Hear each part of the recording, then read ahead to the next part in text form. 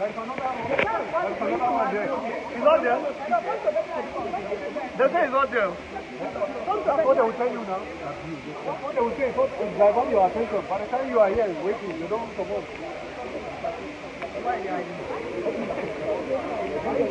So this is the Federal High Court, Abuja, where Nnamdi Kanu, the leader of the indigenous people of Biafra, IPOB, is going to be arraigned. He's expected to be arraigned here at the Federal High Court, Abuja, any moment from now.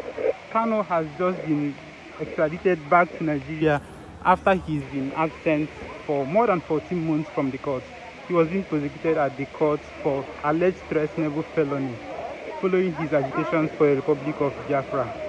Kanu was arrested in the UK and brought back to Nigeria, and he is expected at the Federal High Court, Abuja, here where the cable is covering live any moment from now. At the Federal High Court, Abuja, where Nnamdi Kanu is going to be arraigned any moment from now by the federal government.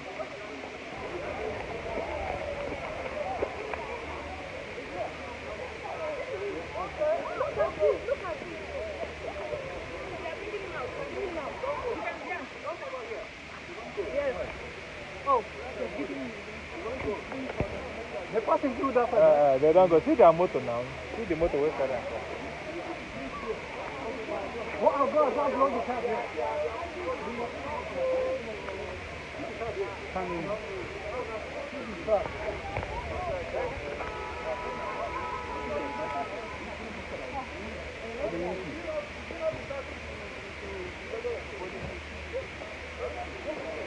From what you understand here, the federal government has just brought Kanu to court, but they are preventing the media from getting, pictures of him. He just arrived at the court 2 moments ago, but covered by the DSS operatives that just brought him to court. Over there.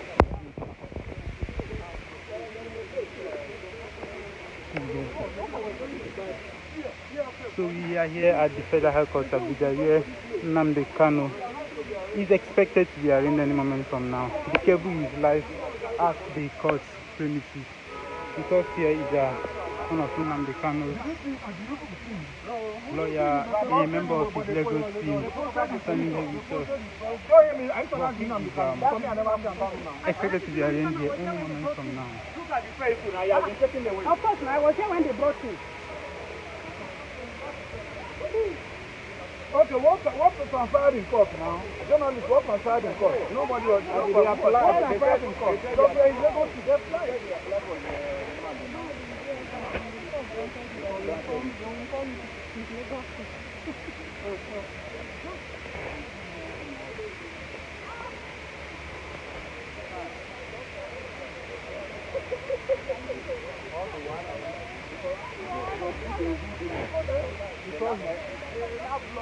So from what we are learning now, Kanu was secretly brought inside the court premises, and the federal government prosecution team had applied for remand, from what we understand, and they couldn't allow the media to get a glimpse of him.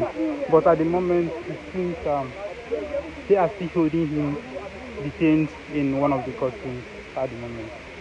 We are here with his legal team and see if he will speak to the cable on the situation. I don't even know, but if not that I called you, yes? You not even. So what are we talking? You know what? Yeah, just tell us what. How would you assess? How confused are you? What would you say you've learned? Have you been informed about any development so far? Has the federal government informed you about any development? Have you been officially communicated that your client was arrested and extradited back to the country? What type of happened?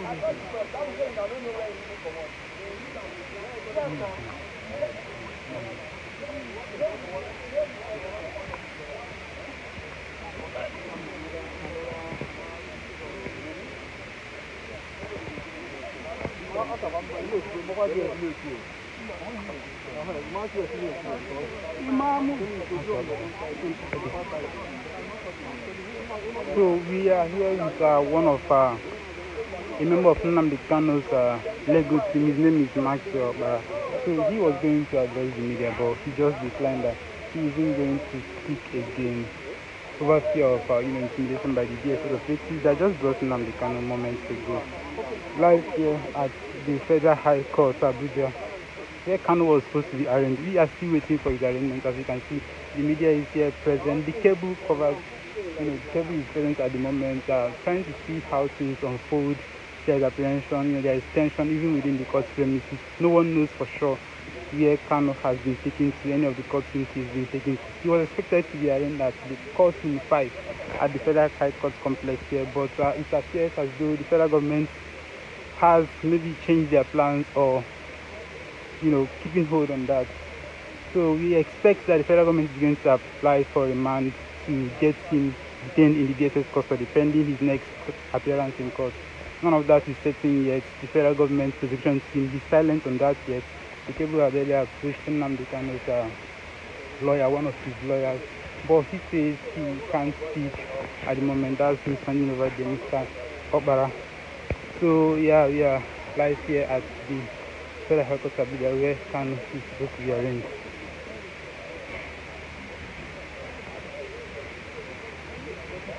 It's a full house with the media here, with lawyers on the ground, and with police officers and other security agencies, tight security here at the Federal High Court premises, where Kanu is expected to be arraigned.